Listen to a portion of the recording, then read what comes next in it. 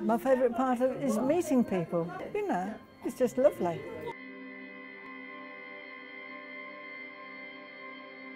My name is Russell Lewis. I'm in charge of the extra time at Northampton Town Football Club. This is an activity designed to support people to improve their physical activity and increase their social connections. My mum was diagnosed with Alzheimer's in 2016, so we're 3 years into Alzheimer's now. At that point she had to retire from work in a care home.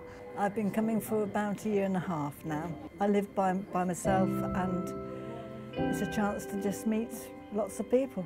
Before she came here she didn't have any clubs. She's got a very small friendship group as well. A lot of them have moved away now, so this has kind of just given her a bit of a lifeline. She knows on a Monday that she's coming to club. It's a scary thing for prospects, especially someone like my mum. You know, she's really quiet, would more than happily just stay at home all day.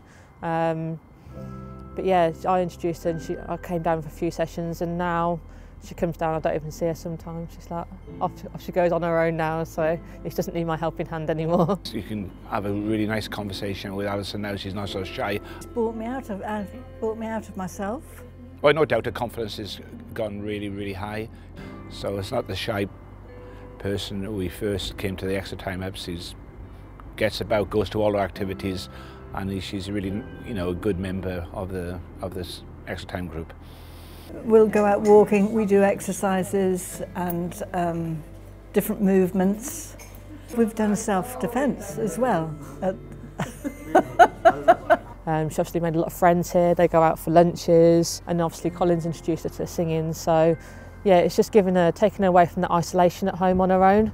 We met Alison in the Monday Club, and we talked her into coming to the choir. Somebody's got me to go singing at Moulton, which I really enjoy that. You do these different clubs to keep active, but you meet people and you can tell them what you do in other places, and it just escalates. We sing a lot, we do exercises, we do art, flower arrangements, all sorts of things. When you retire, if you didn't have things like this to come to, what would you be doing? Sitting in the chair waiting for old Father Time, I think. You know, you've got to keep active. I'm a great believer. Keep the brain active and try to keep moving.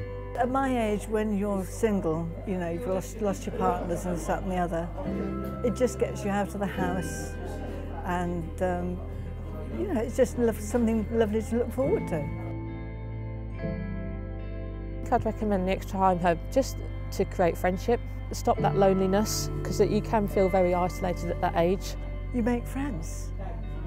You know, it gives you a purpose in life. So yeah, so we're kind of 3 years in, and we've not really seen much difference, to be honest with you, but I think it's the activities that she does and keeping her busy has helped her loads. We like to think we put on some good activities where they go away with a smile and a bounce in their step. I love it here.